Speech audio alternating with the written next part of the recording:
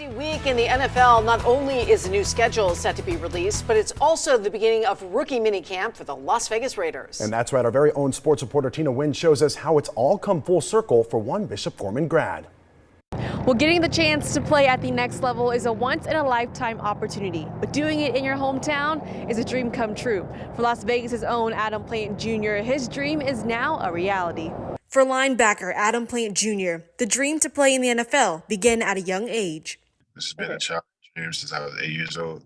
When I first decided to strap on the cleats, put the helmet on for the first time officially, I felt like this was something that I was destined to be. From his high school football days at Bishop Gorman to repping the scarlet and gray for the UNLV Rebels, the linebacker is now getting his shot with the silver and black by signing an undrafted rookie deal with the Raiders. It's everything. I feel like Thanos when he got all the Infinity Stones. I feel like I powered up again. So it's beautiful to know I played at all three powerhouses here.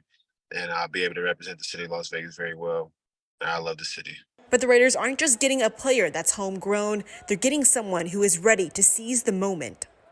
Being a undrafted free agent, I'm already going in with a chip on my shoulder. So I already know it's a lot of work that I have to put in.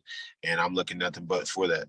I'm excited for it. I'm excited for this opportunity, and I'm ready just to put my head down and full head of steam, go to work. The Raiders rookie minicamp begins this Friday and will go through Sunday. Reporting from Allegiant Stadium, I'm Tina Nguyen.